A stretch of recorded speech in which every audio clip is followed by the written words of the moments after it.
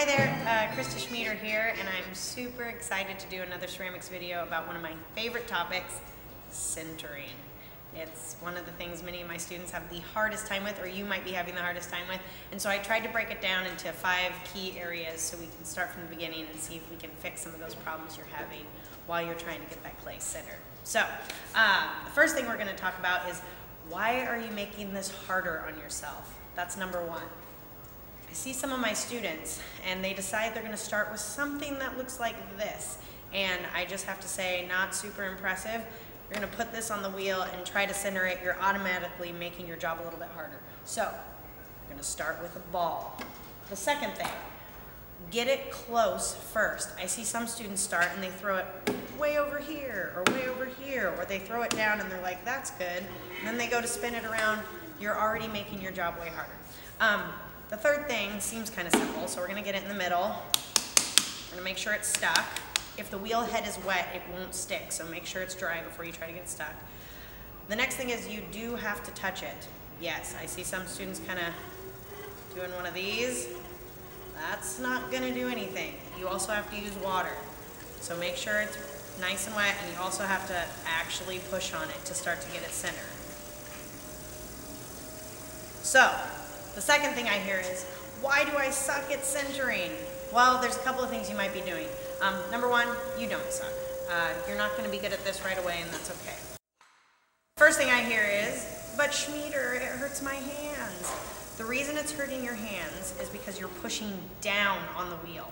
If you're pushing down, all of those little sand particles are going to start hurting your hands. So you're trying to keep your hands up off the wheel while you're centering. The next thing I hear is, but Schmeder, it isn't moving, and now it's moving too much. And the reason that's happening is probably because you're letting go of the clay too quickly.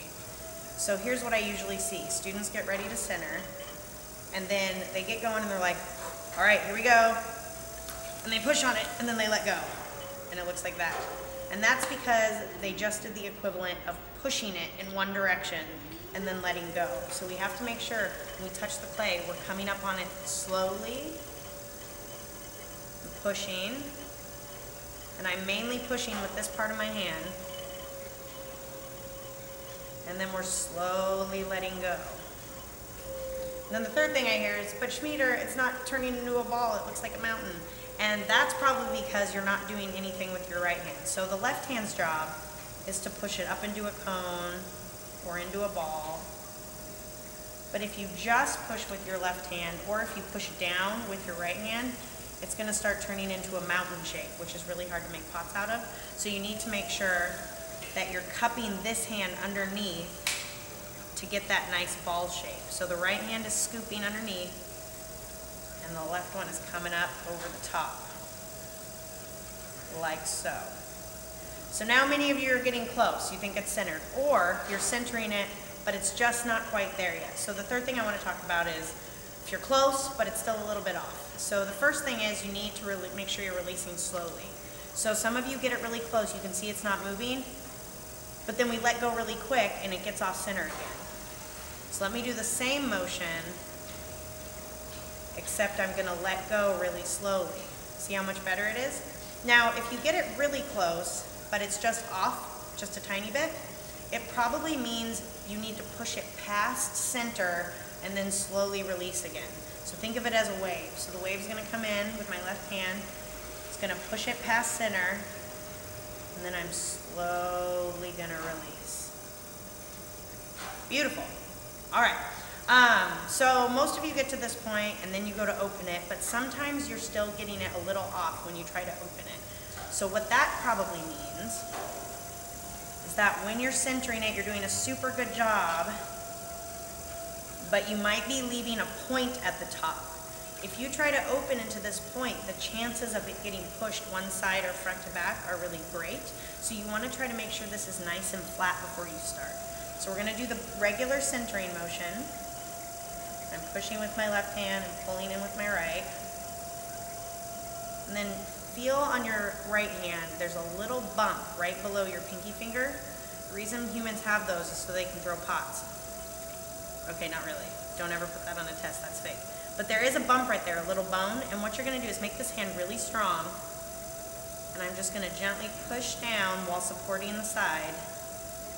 And then slowly come up. And you see there's a tiny little divot there right in the middle. And that's gonna be perfect for me to open up and get nice and centered.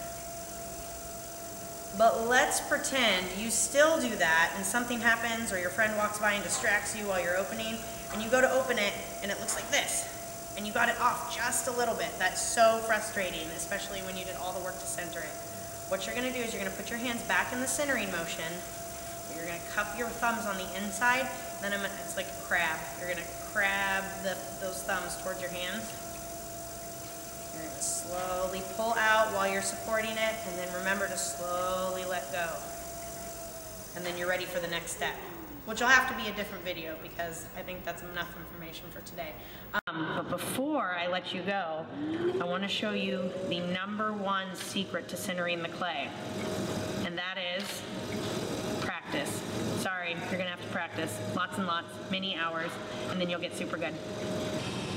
So practice, that's what you're gonna need to do. I hope some of these tips helped you, and next I'll make a video on getting those walls up nice and tall, but good luck with your clay and have an awesome day.